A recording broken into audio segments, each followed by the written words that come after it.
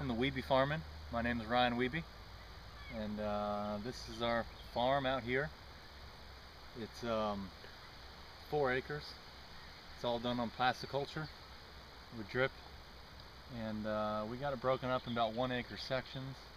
This right here is a vining winter squash. We got 4 varieties here. We got buttercup, green, cabocha, orange cabocha, delicata, and over there we got a big long 1 acre strip of green acorn, and then carnival sweet dumpling. Here we got an acre of green cabbage, a couple thousand kale plants planted right over there, and then over here another acre of cabbage, and some basil planted beyond that, and certified organic. Been certified organic for 6 years, and you know, you just got to stick using the approved material and approved fertilizers and approved sprays that are all natural, and this is what we do. Now, the organic certification, how does that work?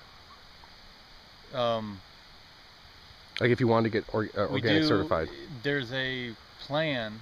It's like a, I don't know, 30-40 page plan, and you it's basically, you got to project for the future what you are going to plant, how you're going to grow it, where you're going to get your seeds, what you're going to use to spray, fertilize, how you're going to handle it, how you're going to wash it, how you're going to, the whole thing, transport it, label it, and you tell them beforehand, and if it all works out, you know, you follow like the guidelines.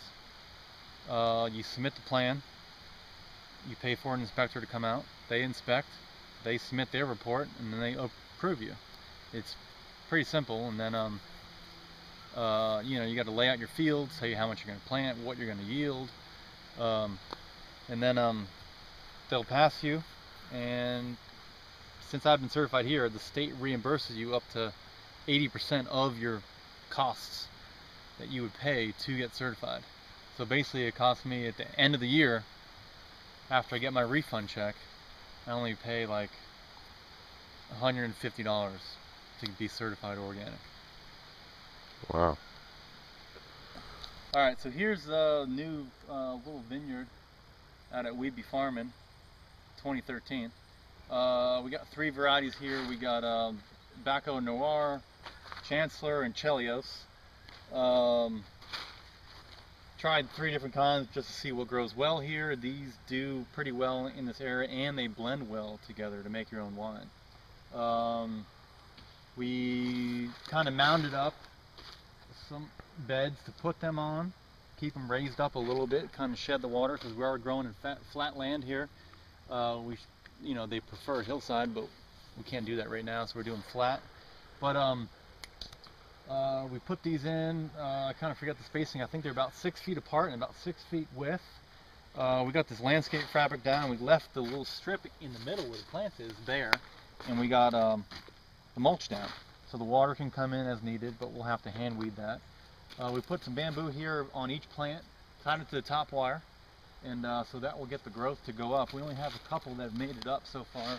Like this one is actually curled right around top wire, so that's what you want to achieve the first year.